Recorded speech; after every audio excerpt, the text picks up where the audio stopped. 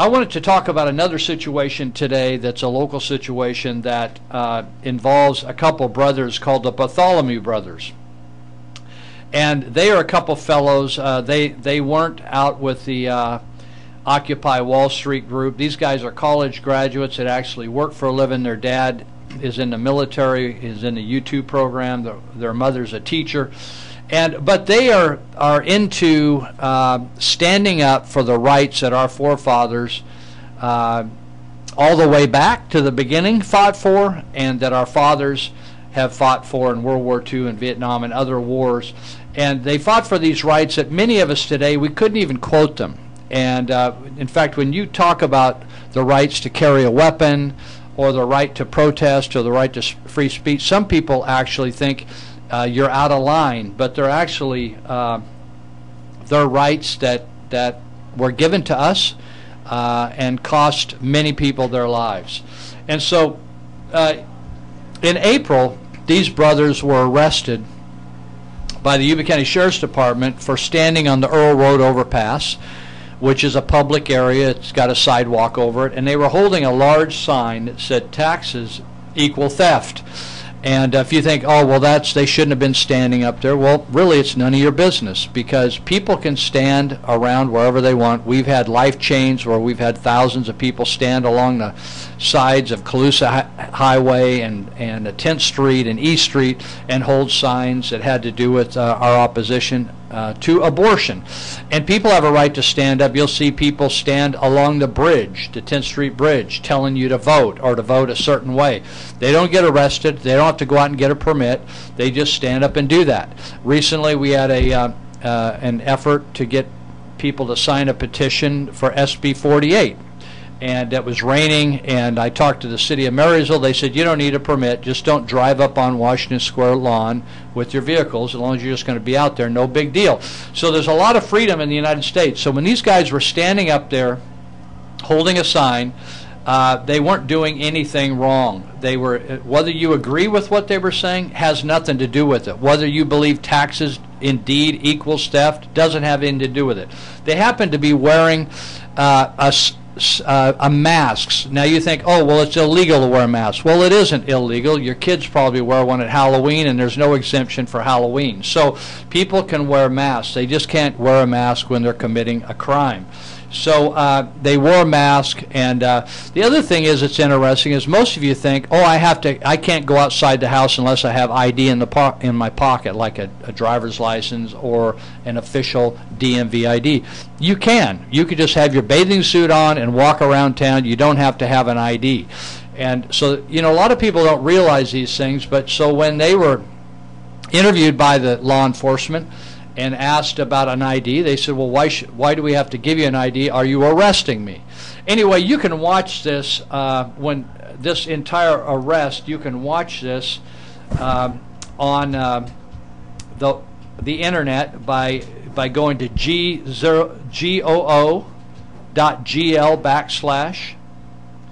G4 capital N small f capital E. That's goo.gl/ G4 the number 4 capital N small f capital E, and you can go and you can actually watch an arrest taking place. Now here's the deal. They've been going through the criminal justice system, and they were arrested. Let me just read their news release. On Tuesday, November 29th, Wheatland residents Benjamin and Russell Bartholomew will finally have their day in court. Actually, now that's been moved to early December, I believe December 2nd, to respond to charges stemming from their tax protests last spring. The district attorney dropped the mask-wearing charge, but the brothers are still being charged with violating Penal Section 602F, in other words, illegally posting a sign.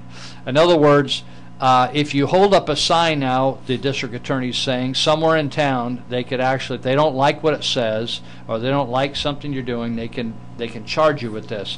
And Penal Code 148A1, obstructing a police officer while attempting to discharge his or her duties. I guess that means if you don't agree with the police officer, that's obstructing, even though you weren't committing a crime. So each of these fellows is facing a possible $2,000 fine and 2 years in jail. Now it's interesting, the Territorial Dispatch in their last edition, they compared the pursuing of this case against the Bartholomew brothers with a case that they decided not to pursue because they didn't think it was serious enough, even though the Fair Political Practices Commission felt there were at least 4 violations, I think, of Supervisor of Yuba County, Hal Stalker. He is a supervisor, I believe it's in the 5th District in the foothills, but he was found that by the Fair Political Practices Commission and Yuba County Sheriff's Department that he violated 4 elections violations. Now it's interesting because in that election there were 4 or 5 people running, and he avoided a runoff by 4 votes. Now you wonder if a guy, whether he gained any momentum off these violations that he was found in a sense guilty of, or cited for, or noted for. But the District Attorney Pat McGrath found that it wasn't going to be worth it to prosecute him. Now that's the privilege or the prerogative of the District Attorney of any county. While being a chaplain for Marysville Police for a dozen years, there were a number of times police officers and I got into a discussion about them making an arrest or citing someone and the DA didn't press the charges. In other words, the DA has a prerogative of looking at the police report and dropping the case and not pursuing it. So the guy was arrested, maybe he got arrested and bailed out, or was cited and released and was going to have a court date, and then they just cancel it and drop the charges. And that happens all the time. And so that's the prerogative of the DA, District Attorney, to determine whether law enforcement has enough evidence or there's significant enough evidence to go to court and get a conviction.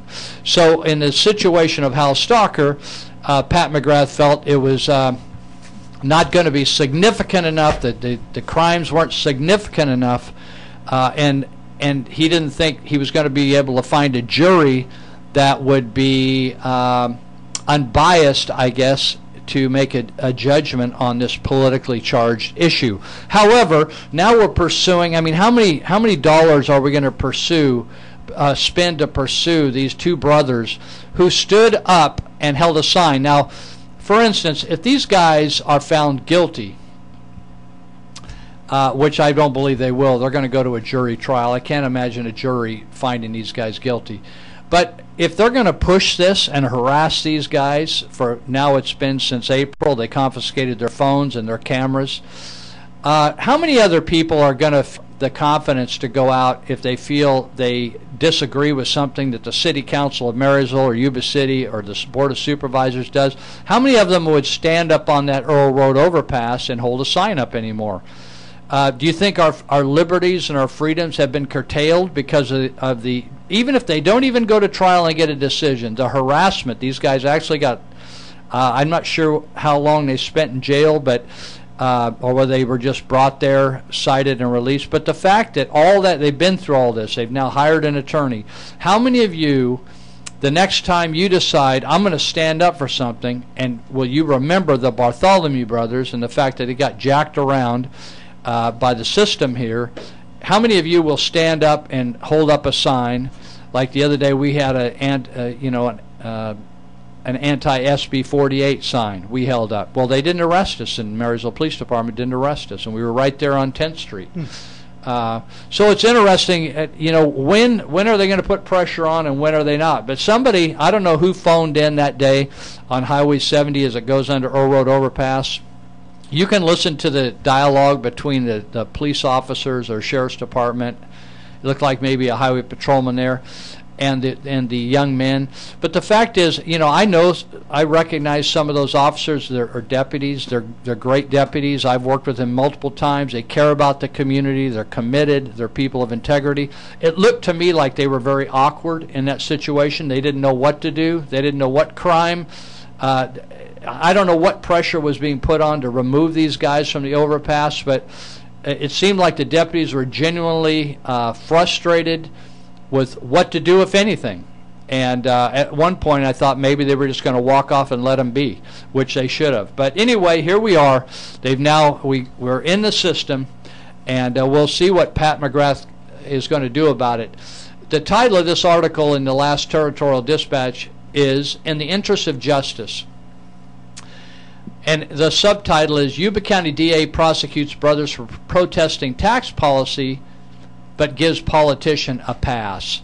So, I think it was a great article that the Territorial ran. I think that's what a newspaper is all about. When I think about the free press in the United States and how important it is, the importance isn't just to do a he said, she said, but the importance of a free press is to tell stories.